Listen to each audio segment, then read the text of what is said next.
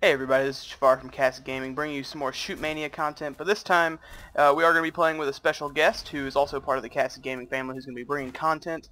When it comes to my real life friends, his name is Jordan, but his gaming name is definitely going to be Ninja, and yeah, he's going to be playing with us today, so introduce yourself, Jordan. What's up guys, I'm Ninja. I'll probably be putting out a few videos here and there, maybe Shootmania related, maybe something else, so yeah. But one of the big reasons I was wanting to bring content, or with Jordan in it for this, or at least this specific episode, god damn it, is he was actually able to play Quake Live whenever he was younger. I wasn't a part of that scene at the time, so I know in Quake, people always talk about how there were different weapons and stuff like that, but in this game there's only two. You only have the railgun or the laser and the rocket launcher. Does it completely change like the gameplay when it comes to having only two weapons compared to, I'm pretty sure in Quake Live they had like not really a full arsenal, but they definitely had a variety? Well, I mean, in Quake, mostly everybody was just going for the rocket launcher.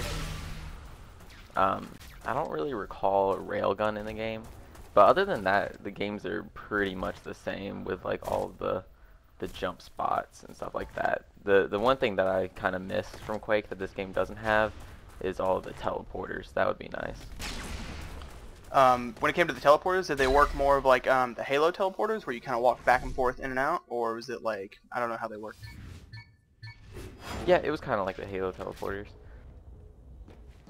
Okay, and then There's a lot of them. Gotcha. And did Quake Live have the whole like kind of like skiing concept, which is the sprinting system in? Yeah. Okay. So I was able to try out the That's the main similarity. Oh, okay.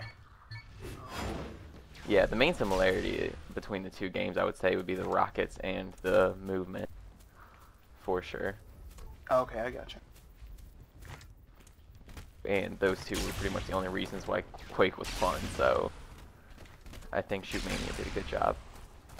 Yeah, I definitely think the whole skiing concept and actually adding the instant gib railgun definitely added made it a little bit more fast paced, because I know Quake Live was notorious for being extremely fast paced compared to other FPS games.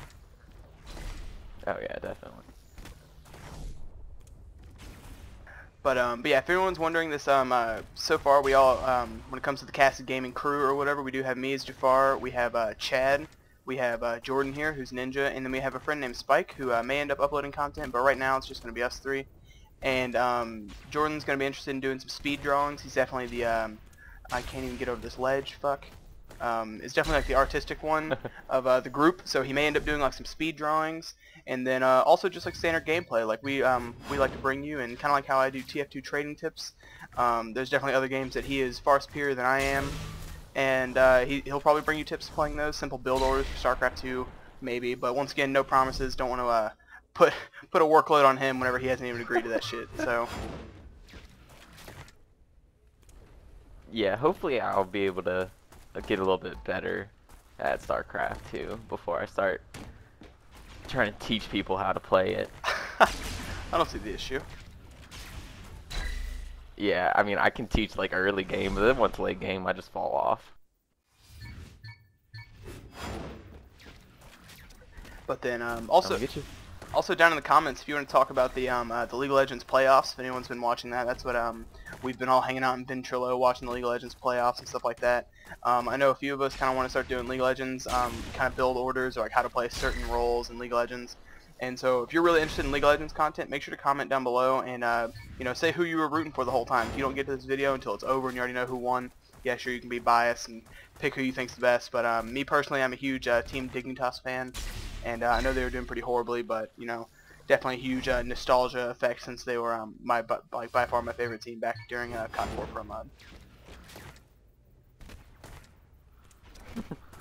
It's such a great transition from COD 4 to League of Legends. Ooh, get fucked! God damn it! I never have like a long-lived kill. I just fuck one person up and then get fucked up. Kind of how this game goes, though. Oh, damn it. I have one replay I need to upload.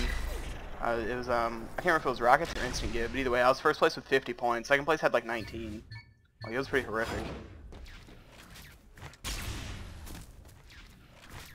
Fuck you. I'm doing pretty decent in this game, but of course everybody else is just doing better. I'm doing shit. Shit in a bag, to be exact. A bag of dicks. Bag o' dicks.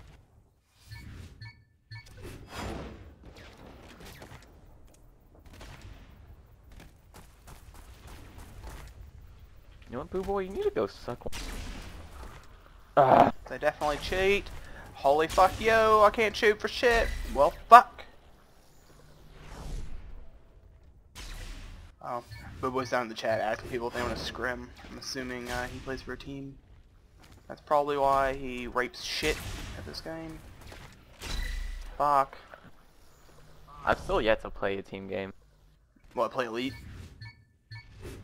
You can play Elite. If you want to play yeah. Elite mode after this, we can. Oh. It's much more fun. But then, but yeah, so pretty much for this episode, guys, this is going to be kind of the wrap up.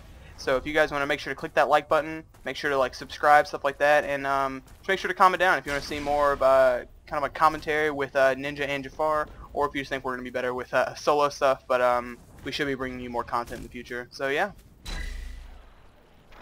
have a good one, everybody.